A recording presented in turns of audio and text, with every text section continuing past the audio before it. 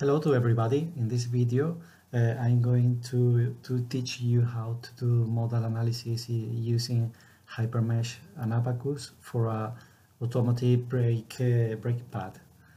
This is very useful for Squeal analysis. The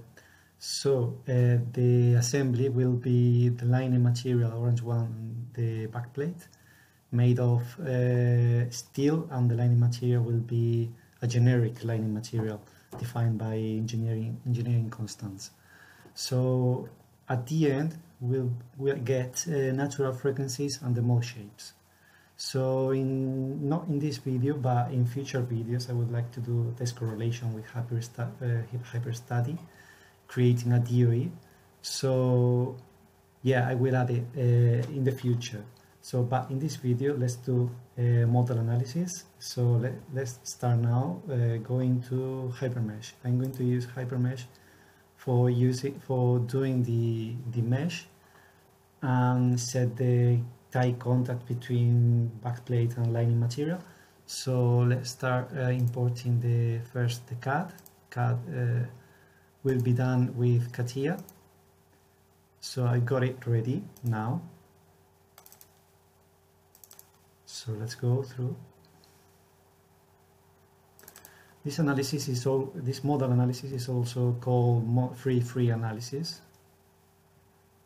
So it's just the analysis to get the natural frequencies.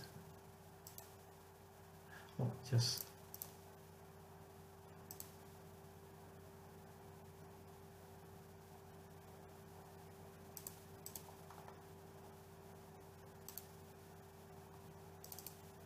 okay.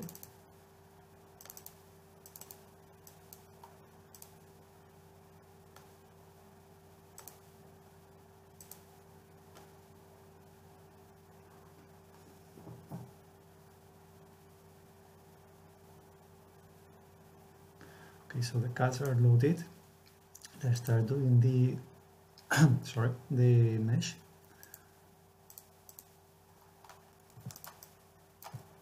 First of all, I'm going to do the manual. Well, I'm going to do a manual meshing with the command Automesh. First of all, will be a 2D mesh, and we'll complete the mesh with 3D tetramesh. Okay. So this tetramesh will be, I want to be the second order elements. So let's do it, mesh, selecting the surfaces. We would like to do 2 with our trias, 2 millimeters with our trias. Okay.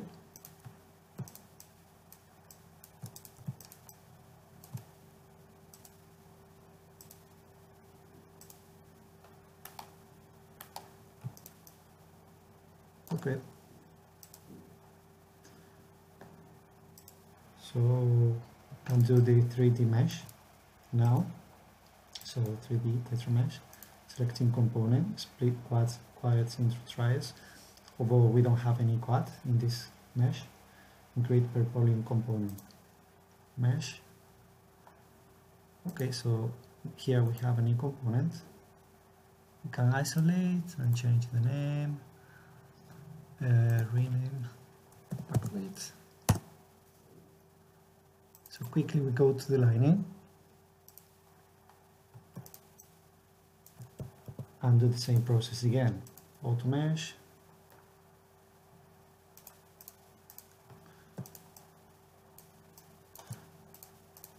I'm not doing all the automesh in one go because I would like to choose our trias again.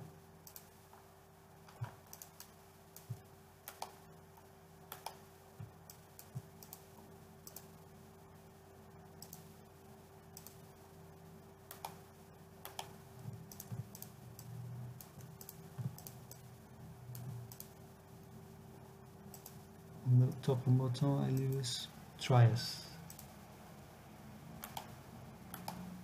Okay, the 2D mesh is done, so we quickly go to tetramesh, the 3D tetramesh.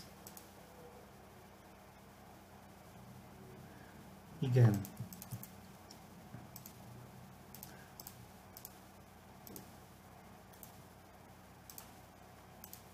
Okay.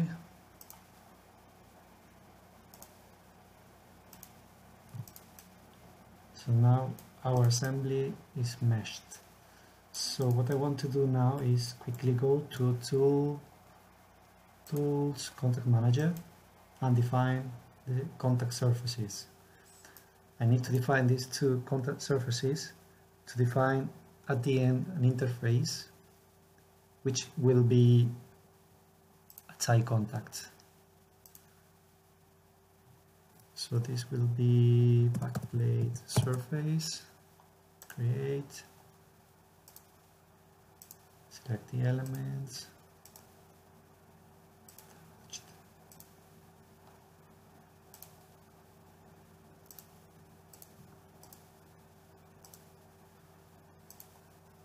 okay, so this surface, the backplate contact surface has been selected, all the elements have been selected,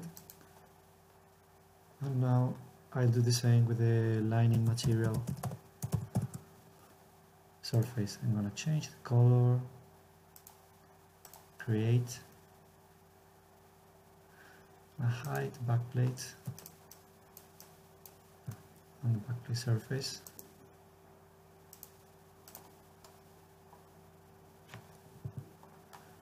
Sorry.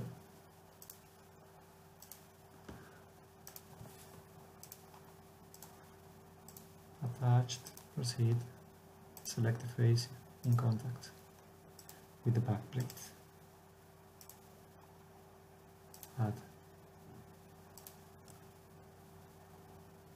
Okay, everything we are doing here, we can do it with Abaqus, but for me, in this particular case, it's easier to do it with Hypermesh because I'm used to do it with Hypermesh. But if you feel more comfortable with Abaqus, you can do it with Abaqus with no problem.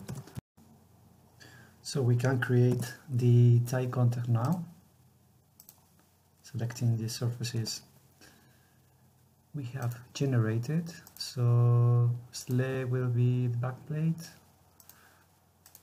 and the lining surface will be the master, although it doesn't matter in this particular case which one is slave or master.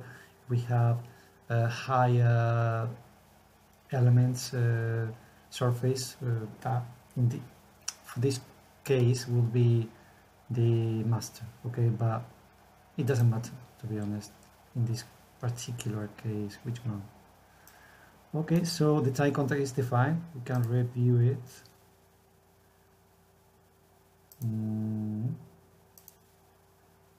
Oh, what's going on?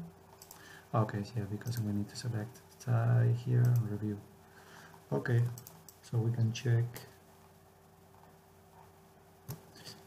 Okay.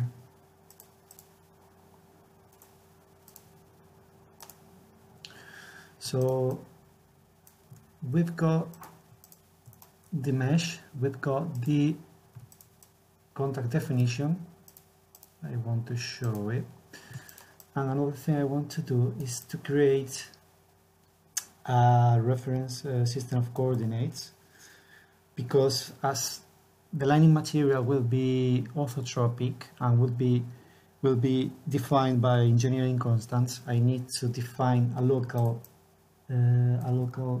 system of coordinates. To do so, I need to create some nodes to help me to define the system of coordinates. So let's create few nodes.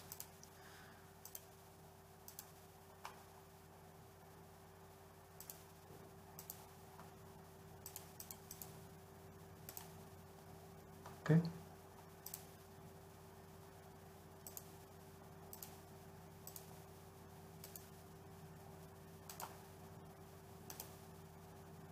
Okay, all done. So now I'm going to create the system of coordinates by axis direction. Nodes here. The origin will be this one. Set axis the perpendicular to the plane. Why is that? Plane. Okay. So create. I'm going to. Okay. This is our system of coordinates. So to use this system of coordinates, I need to edit the card of it.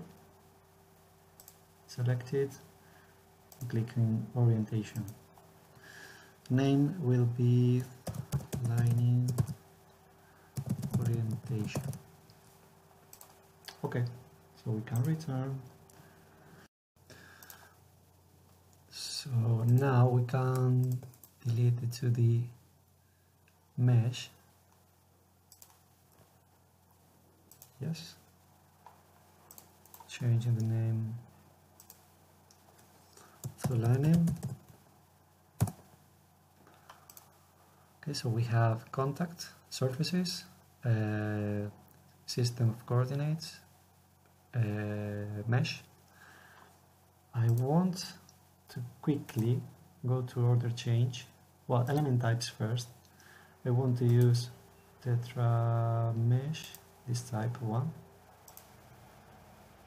So order change, I would like to change the second order elements, so everything, change order. Yeah, so we can check the element types again, review, yeah, it's fine. So I'm gonna export. Yeah. What is displayed? Yes. So now an input file is generated. So I would like to open it and edit.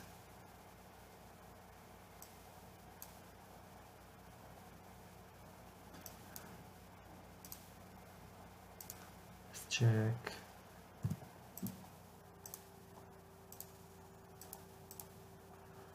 Yeah, backplate component, lining component. So yeah, at this point I would like to do a few things. First of all, I would like to define the material. I would like to create the solid sections and assign the orientation to the lining material, to the lining components. So first of all, I'm going to copy from another input file. I'm going to copy the steel and lining material properties and paste it in this. So yeah, we have the steel material now, have density defined by Young modulus, Poisson ratio. And we have here the lining material defined by its density and engineering constants.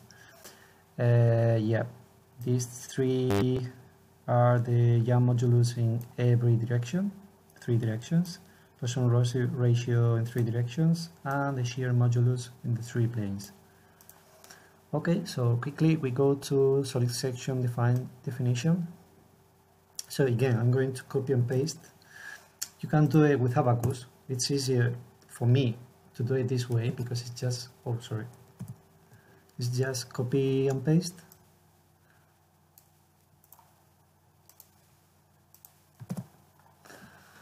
Yeah, so just make sure names are correct. First solid section, backplate, a material steel. Second solid section is lining orientation, yeah, and lining material, yeah. Okay, so everything is correct. So let's save it and import to Abaqus to define the step. So file, import, model.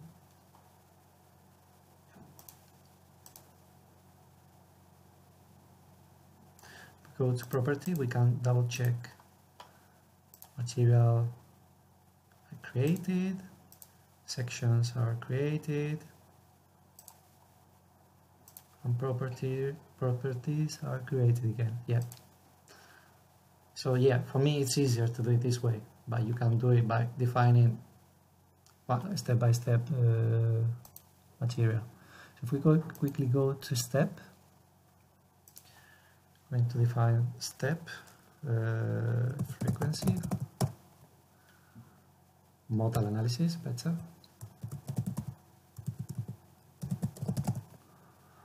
Okay, this will be a linear perturbation frequency.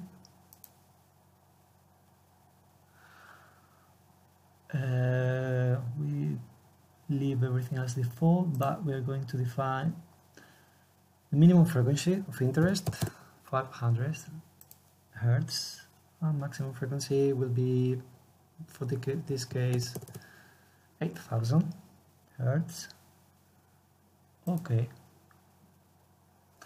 So this is a modal analysis, free analysis. To get the natural frequencies, we don't need to create any load, any boundary condition. It's fine like this. We want just the boundary conditions and the mode shapes. So we go to Job, Manager, Create, Mesh. Okay, and Submit.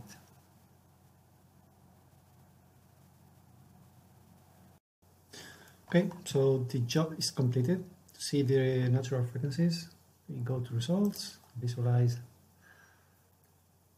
the mode shapes. So step frame, here we have all the modes identified. Okay, and the natural frequency is in cycles per time.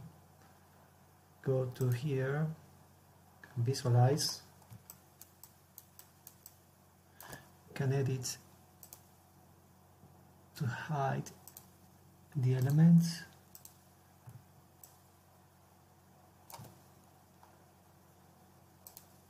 And click,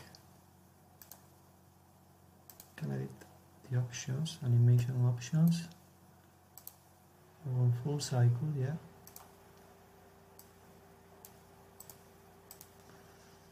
So yes, this one is natural.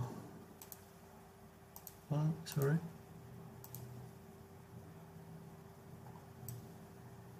Yeah, first mode, lateral bending. Okay, second mode. Change it, this mode, this icon.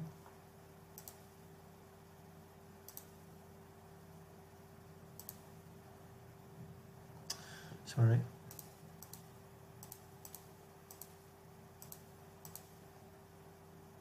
Third mode.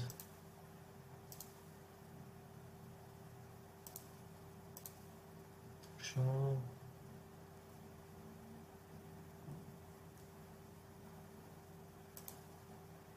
Okay, so yeah, that's all. We have the natural frequencies, have the mode shapes, so the exercise is done. In next video, as I said before, in next videos I would like to show you how to correlate material data, to correlate the natural frequencies and mode shapes. Okay, so I hope you liked the video. Don't forget to subscribe and see you later.